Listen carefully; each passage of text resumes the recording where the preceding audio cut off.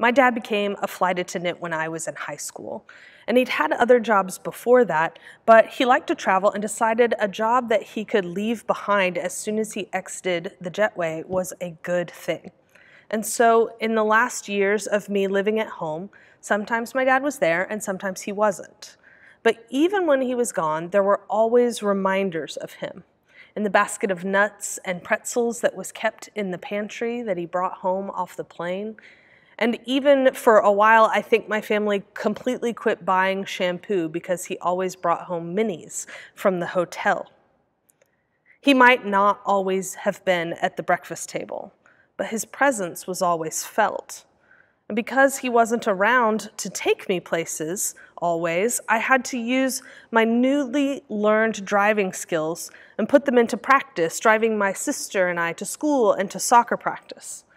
Not too long passed before I started secretly teaching my sister to drive in parking lots, leading her to know a little bit too much to play it cool the first time my parents put her behind the wheel. When I read our scripture for today, this is the period of my life that popped into my mind. It was a big time of transition for me and for my family, and it probably would have been a time of growing independence for me, regardless of my dad's job. But in light of his absence sometimes, I began to do more things on my own that had always been done for me before. It's certainly not the same for the disciples in our story today. My dad always came back through the doors after a 4-day trip. They watched Jesus lift into the sky, and he's yet to come back. Jesus, the resurrected Christ, had been hanging out for 40 days. Many people had seen him and had had experiences with him. And then he gathered with his disciples, and he opened their mind to the scriptures, and he helped them to know his place within them. And he gave instructions on what to do next, how to take the baton, as we talked about in our children's sermon today. And he told them that they wouldn't be depending on their own abilities and promised them that they would be clothed with the power of the coming of the Holy Spirit.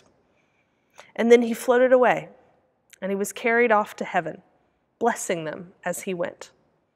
This is called the Ascension of Christ, and today we celebrate Ascension Day. Now, I think Ascension Day is a little bit confusing. There are lots of theological implications that we believe about what all of this means that are not spelled out in the scriptural text. And the actual day of the Ascension always occurs on a Thursday, but we acknowledge it on its closest Sunday. I appreciate that St. Mark's never neglects important liturgical days. But I'm pretty sure we skipped over it every time in my church growing up, so I never really learned about it then. I'm curious if your church skipped it or celebrated it. There was plenty of emphasis on the birth of Christ in my home church, his life and his teaching, certainly quite a bit of emphasis on his death and his resurrection, but not so much on the ascension. But it's very theologically significant. The text tells us what happened first with this admittedly weird beam me up Scotty kind of moment, but our creeds tell us what happens next.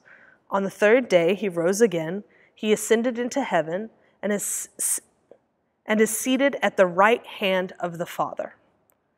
When he ascended into heaven and took his place on the holy throne, he was no longer limited by time and space of his humanity. This is a coronation moment for Christ, where his reign over all things is made known. And because of the fullness of his reign, even in his physical absence, Jesus is still present with us. He is present when 2 or more are gathered in his name. He is present when we gather around his table, and all other tables for that matter.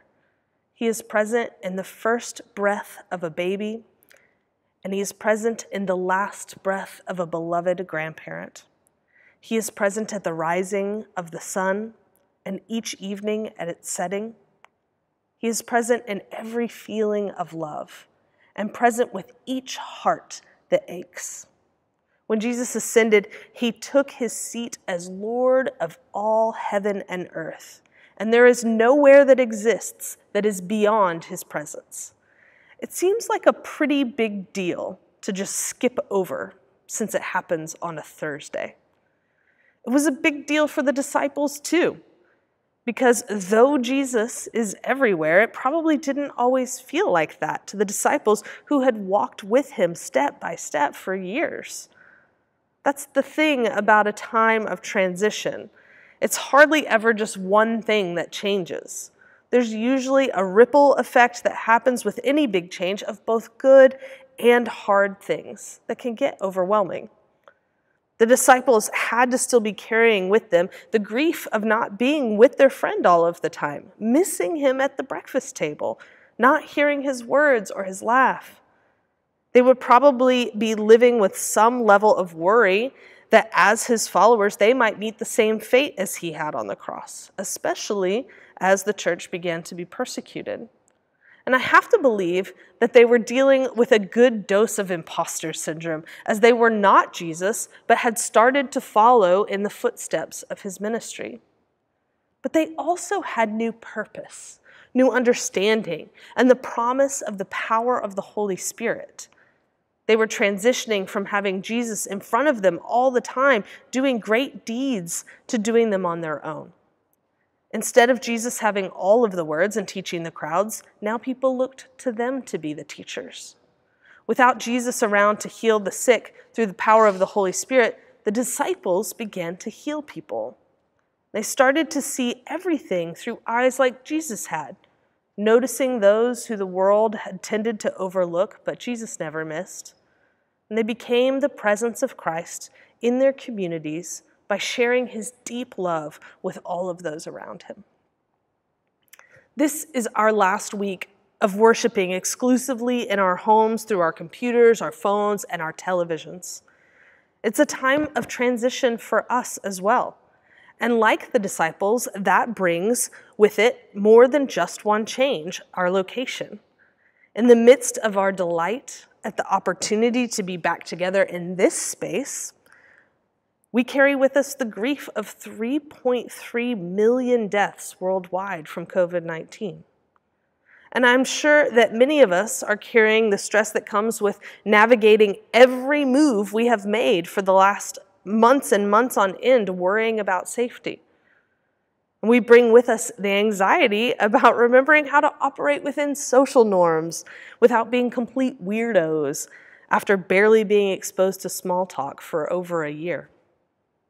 But also, along with those things, we get to transition back to worshiping together, worshiping God together in this space that is so beloved to so many of us.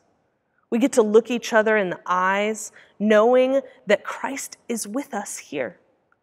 We get to come with greater understanding of what it means that we belong to one another, after being told for over a year that the best ways that we could love our neighbor was by keeping away from them.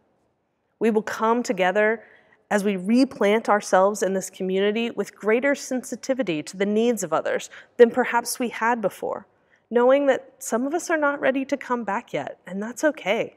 That our congregation extends and will continue to extend far beyond the walls of this building. We will take this turn of ours with the baton differently than perhaps any Ascension Day that has come before this one. I can't wait to have people in the sanctuary. As we gather back together next week, the same is true for us that was true for the disciples. Jesus will be present. We have been clothed with the power of the Holy Spirit to be God's people in the world, witnessing to what we know and sharing God's love with all that we meet. Hallelujah, friends. Amen.